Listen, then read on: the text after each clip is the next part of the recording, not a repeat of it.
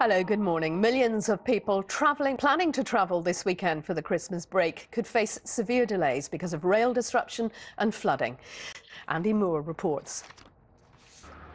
Well, I'm joined in the studio by Simon Calder, who's travel editor for the Independent newspaper. Simon, have you ever seen it like this? Are there any alternatives put in place for the trains? Are they putting buses on, for instance? Don't. Are there people stuck?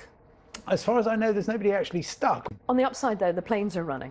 Yeah, they're actually doing pretty well. Okay, Simon, thank you. And just to remember you, we will have a full weather forecast just before half-past the hour. And of course, there are plenty of details on our website, bbc.co.uk/travel news, and we will be keeping you updated here as well. Now, of course, mentioning Christmas there, and it is the last shopping weekend before Christmas. Up to 13 million shoppers are expected to hit the high street. So what can we expect this year? Our business reporter Theo Leggett reports.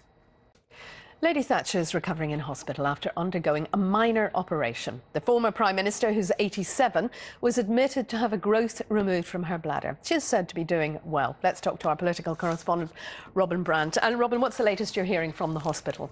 Thank you. Argentina has made a formal protest about Britain's decision to name part of Antarctica Queen Elizabeth Land. The Italian Prime Minister, Mario Monti, has resigned. I was just telling you a few minutes ago about the situation around the country, flooding causing a lot of disruption, particularly for people who are trying to travel during the Christmas period. Let's talk to our correspondent. Given the weather forecasting that there had been, were people there prepared, or was this more than they thought would happen? Are there facilities being provided for them?